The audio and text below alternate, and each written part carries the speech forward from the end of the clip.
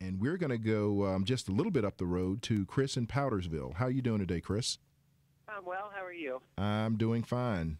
What do you have for us today? Well, we had a hawk show up, and he's been hanging around, so I got the camera out with the telephoto lens. It's a Cooper hawk. Awesome.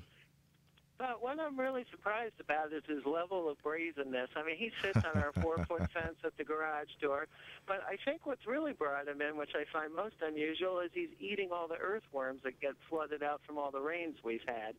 And I was curious if that was a normal behavior, because I think of them more as looking for the mice that we have in the field behind us. And he spends very little time there, and he is by himself. So I just wanted to hear what you folks had to say about him, and I'll take your comments off the air. All right. And Matt, okay. So yeah, there's normal, but I'm really tempted to throw that word out of my vocabulary, out of my lexicon when it comes to birds, because immediately when you tell people, guess what, this is what this bird is going to do, it's not going to do it. So she's talking about Cooper's hawks. And Cooper's hawks, accipiters, and I have to admit, a lot of people don't like these. These are the hawks that show up at your feeder and use your feeder as a bird banquet. It's kind of like they see it as a smorgasbord, so they can pick off a chickadee, pick off a titmouse, or a house finch. But Matt, Cooper's hawks and earthworms.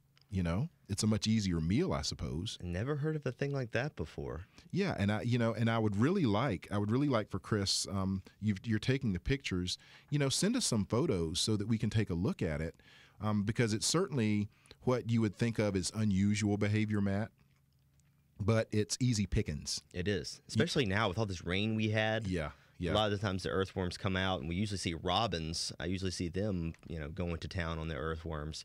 But I haven't heard of Cooper's hawks doing that before. Yeah, and again, accipiters are bird hawks. They are. These, and they're built for maneuverability. They're amazing athletes. We were talking about the Super Bowl.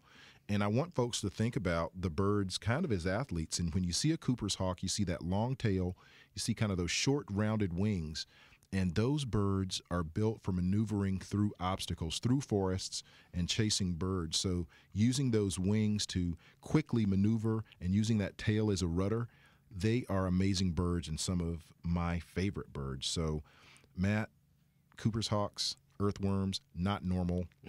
Birds not normal. Not normal at all.